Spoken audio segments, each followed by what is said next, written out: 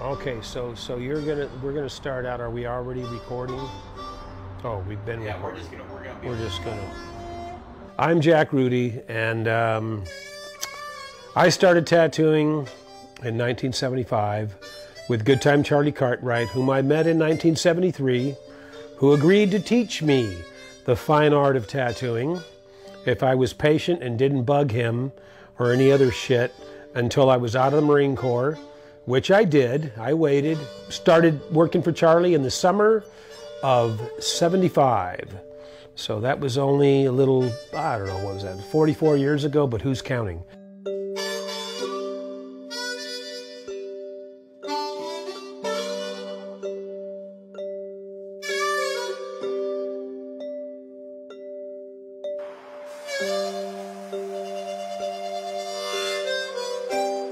Hello, my name is Good Time Charlie, and I acquired that name while working at the Pike.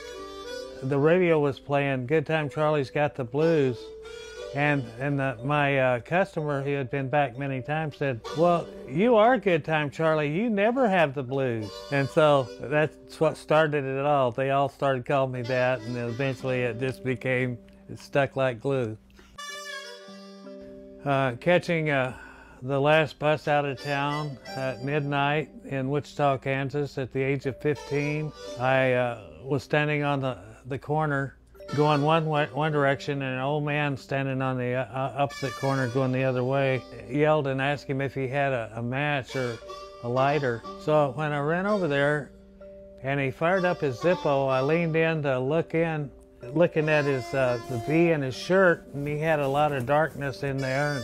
And I said, "Hey, how many tattoos you got?" And he said, "One." And I said, "Let me see it." So he took his shirt off, and wow, his body was tattooed like a jungle. It was just the coolest thing I'd ever seen. And I said to myself, wow, I got to figure out how you do that.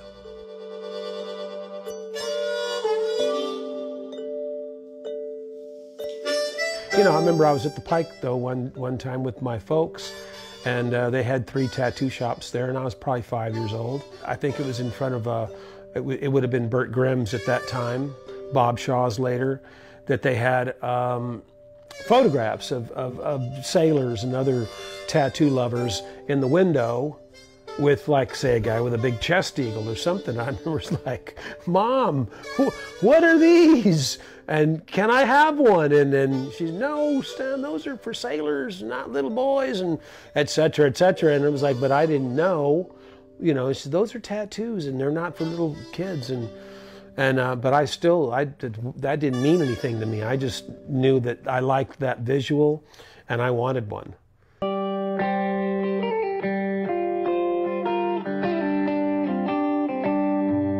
And I met Charlie when I was actually 19, out of Marine Corps boot camp with a homeboy, Terry, of mine. We went down there to the Pike and went in all 3 shops. And the last shop we went into, there was this kind of long-haired biker-looking guy, Charlie Cartwright, also known as Good Time Charlie. And we met him, and Terrence and I thought, like, "Hey, this guy looks fucking cool. Let's hit him up." Well, when I was at the Long Beach at West Coast Tattoo, they came over and asked me if I could tattoo that. I said, "Well, why not?" They said, "I don't want any color. Is that cool?" And Charlie goes, "That's the way I like to do them." He says, "The boy, we looked at each other. We never heard that from a tattooer before. They always want to do color." So we looked at each other like, wow, what the fuck? That's so cool. A couple months or sometime later, Jack brings somebody else that he had drawn a tattoo on and had me do it. Meanwhile, Jack picked up a scrap piece of cardboard, and when his friend left, and I was cleaning up the shop, I picked up that cardboard, and I thought, wow, I'm looking at maybe 10 different styles of Cholo writing, some pretty serious cursive, a lot of cartooning that's pretty funny, and a little taste of seriousness over here in the corner. I knew I wanted a tattoo, but not as necessarily as a living, as something like, that's what I'm going to do. I'm going to be a tattooer. No, it wasn't like that. I knew I wanted to just get some machines and tattoo my friends, and I didn't think that far ahead, like, well, no, maybe I should do this as a profession, you know. And but after getting to know Charlie a little better, because I went back and visited him several more times, you know, over my 2-year enlistment, you know, and it's at one point he told me that he'd like to teach me. But I told him, I says that if you give me your mama or your grandma's phone number, someone who will always know where you are when the time is right, I'll break you in, because I'm gonna open up in East LA and I just got to find the right spot. I remember mentioning to him that I thought East LA would be a great place for a shop, because between the cholos and bikers and lowriders and just in general, I thought that would be a great place. You know, a lot of tattoo lovers in East LA. It just so happened that Charlie had been thinking the same thing. And he said, like, I'm going to open up a shop there. How'd you like to come to work for me when I do? And well, he didn't have to ask me again. I know for more than a year, or at least a solid year, I looked for a location. Every Sunday, I would take a drive all the way down Whittier Boulevard, and I finally saw that building, and hair went up on my neck. I knew right then that was the spot. Charlie opened his own shop there in East LA, and I came to work for him there. That was my first you know, experience with professional tattooing was in East LA. You know, needless to say, it was perfect timing. Not only for him and me, I guess, but for Black and Gray tattooing in general, because it was the forerunner of things to come, you know. So that began a beautiful friendship and tattoo relationship, and you know, the rest is all history from there.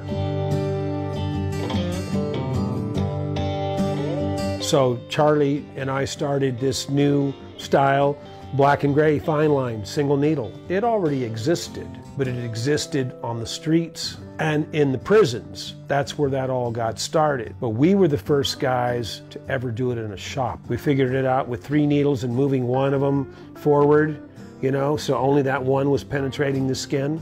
And it was because the shop was in East LA, and our customer base that was East LA and all these, you know, surrounding areas, this is what the homies wanted. A real tall fella, probably a couple of conventions back, kind of scooped me up, and he made the comment, "Charlie, there's 2 kinds of tattoos in this world, right?" I go, "Yeah, I guess." And he says, "Well, you got colored traditional, and then you got the Black and Gray world." And I go, "Yeah." And he goes, "Half the world is doing that now, Charlie. And just think, you started that." And I go, "Yeah." And he goes, "It's a BFD, man. It's a BFD."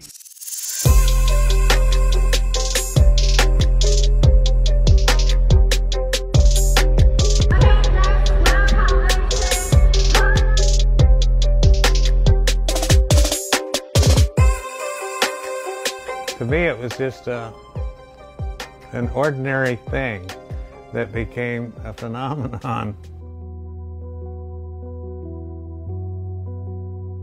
You know, I don't know. I think people had probably asked me before, like, "Hey, man, you know, you guys ought to do a book about Good Time Charlies." And anyway, it was a great idea. And again, you know, here it is, man. We're both really, really happy with the results. And I think everybody that has seen it so far, you know, will concur with those findings. First of all, I thought it should be a combination book for me and Jack, because we're kind of tied at the hip in the ink department. I thought the success of Good Time Charlies is not just me and Jack. It's all these guys that have carried it on and made it what it's become. We started working on the project probably 8 years ago, something like that. Of course, it took so much longer than we ever thought. Even after we were done, even after we were officially done writing and got everything together, then it took, you know, quite a while to finally get it published and printed.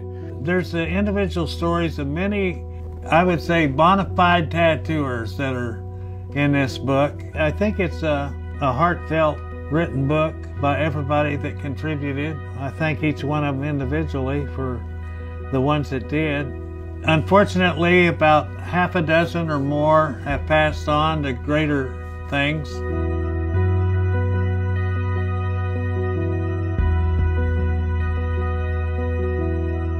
Because even people that have known Charlie and I, or Coyote, or Mahoney, or any of these people from back in the day, are still going to learn so much information and anecdotes and stories and so forth. Oh wow, I didn't know that. And anyway, so I think people are going to really dig it, just because there's just so much crammed into this giant mofo. Plus, if you hit somebody with this, which I don't recommend, you'd probably knock them right the fuck out.